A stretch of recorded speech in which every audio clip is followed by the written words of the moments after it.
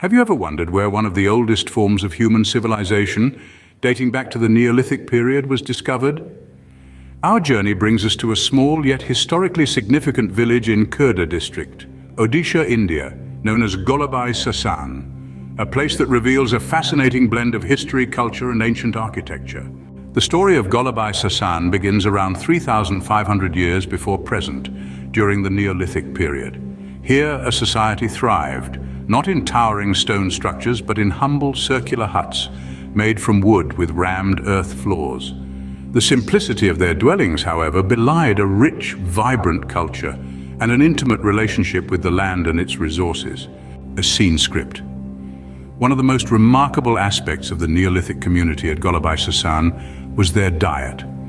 They cultivated and consumed a variety of crops, including rice, millet, and beans, as well as citrus fruits. Their menu was further diversified with meat from cattle, nilgai, chital, and wild pig, and possibly buffalo. This balance of plant and animal products paints a vivid picture of a society deeply in tune with its environment. But the residents of Golabai Sasan were not just gatherers and hunters, they were also skilled craftsmen. They utilized animal bone and horn to create a range of tools, demonstrating their resourcefulness and ingenuity. As we progress into the Chalcolithic and Iron Age, the evidence of Golabai Sasan's development becomes even more apparent. Archaeological excavations conducted in 1991 revealed artifacts dating back to the 2nd and 1st millennia BCE, bearing witness to the village's continuous habitation and cultural evolution. Perhaps one of Golabai Sasan's most significant contributions to history is its role in maritime activities. The village was a renowned boat-building center, particularly for boitas, traditional boats that played a significant role in Kalinga's maritime history. The boitas of Golabai Sasan were not just vessels of transport, but symbols of a society's connection with the vast, mysterious seas. Today, Golabai Sasan is also known for its medieval temple architecture, a testament to the village's enduring cultural heritage.